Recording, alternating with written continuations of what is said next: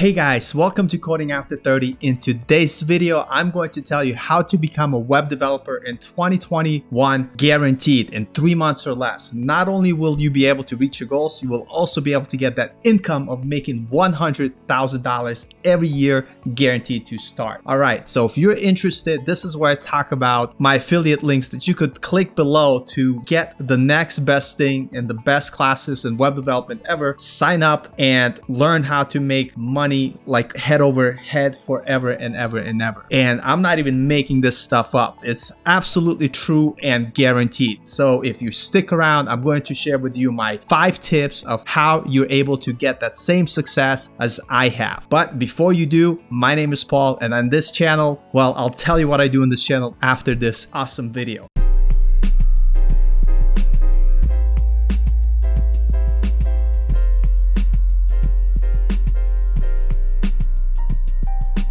All right, guys, tip number 1, this is the most important part. You have to watch as much YouTube as possible. Like, you cannot not watch enough YouTube. There's so much videos out there that you could watch from other YouTube creators that talk about web development, and most importantly, point on the bottom in the link description below with courses that you could take to get ahead. You know, if you're not watching YouTube videos, how are you ever going to learn web development? I mean, that's almost impossible. And the channels you should be watching are people where they talk about all the cool things they do, about how they learned web development in 3 months, and how they always have a link that you could click and subscribe to. I mean, the best videos to watch are the ones that start how I made $100,000 after learning Python in 2 weeks. I mean, how can you not be successful? So tip number 1, make sure you're watching plenty of YouTube videos. Tip number 2, this is by far the second most important tip, is when you go on Udemy, if you're not buying 100 courses, at least 100 courses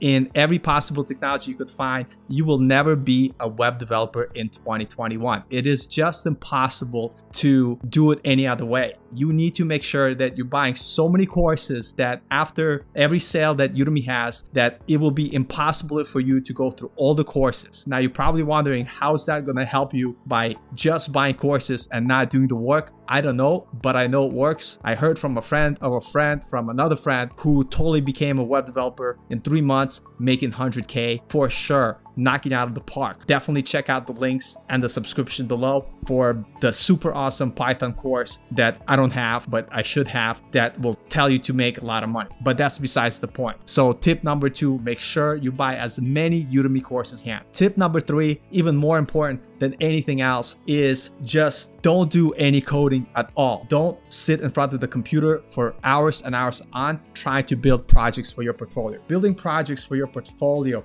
is a waste of time. I mean, they will never really get you anywhere. Why would you even do it? Nobody is ever going to ask you about the projects you made in anything that you do. So you don't even need a portfolio. All you need to do is just watch YouTube, buy lots of courses on Udemy, and not do any actual coding. I mean, 100% it's guaranteed. I've watched so many YouTube videos, and I think just by watching YouTube's, I just have offers coming in every day. People just like, listen, we just want to give you this much money because you only have 3 months of experience of studying a course on Python and machine learning. I mean, that's like no brainer. So the 4th tip I'm going to give you is that it is absolutely true that 99.9% of people will become web developers or programmers in 3 months or less. To say that it takes longer and you actually have to put real amount of work into it, it's complete nonsense. It's not true. Like, I don't know what you guys been listening or watching, but I just want to tell you that it's easy. Anybody could do it. Like, anybody could do it. If you had no experience and you just decided one day, I'm going to become a web developer and I'm going to just do it and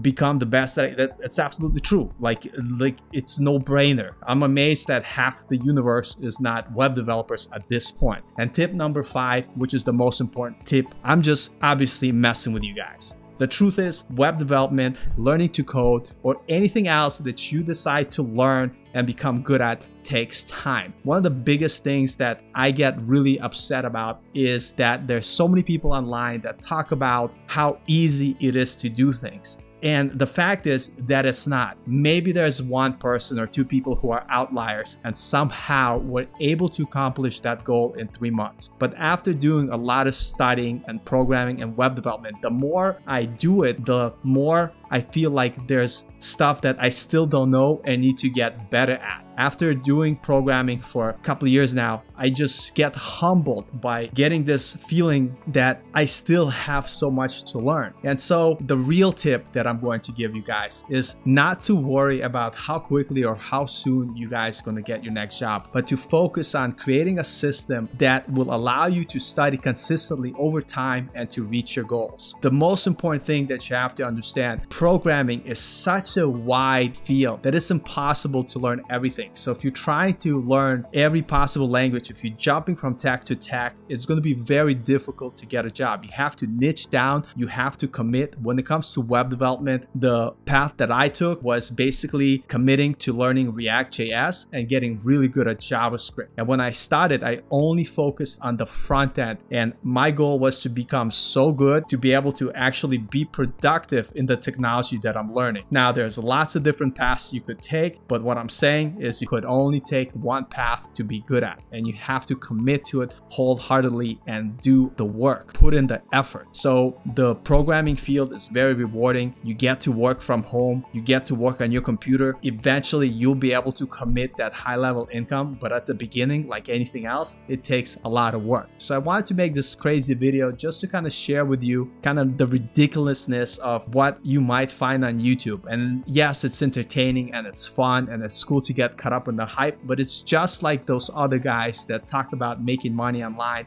through e-stores and through drop shipping. There's everybody on YouTube making $10,000 a day or whatever it is. But for some reason, when I try to find those people in real life, I can't. And it's the same thing with web development, and it's no different. Anything that is worth doing will require work and effort. So anyway, I want to make this fun video for you. Try something different. Don't hate it too much. I just wanted to have a little bit of fun. And with that being said, I hope you guys have happy holidays and happy new year. And you guys who are considering and switching careers or learning to code, do not give up the goal, but just set realistic expectation, knowing that it's going to take hard work and dedication. Anyway, thanks for watching, and I'll see you guys next time. By the way, if you liked what I do here on this channel, definitely subscribe and let me know in the comments some of the other topics you want me to cover or videos that you want to see. If you did not see my last video where I talked about my resume that helped me get a job, I'm going to link it in the comments here so you could check it out. I feel it's a pretty important video to help you get an idea of what my resume looked like when applying for a job, especially as this is not something I initially started, but I changed careers into web development, and definitely might give you some ideas. And also feel free to check out any one of my other videos, if not just for the entertainment purposes. But anyway, thanks for watching. I'll see you guys later.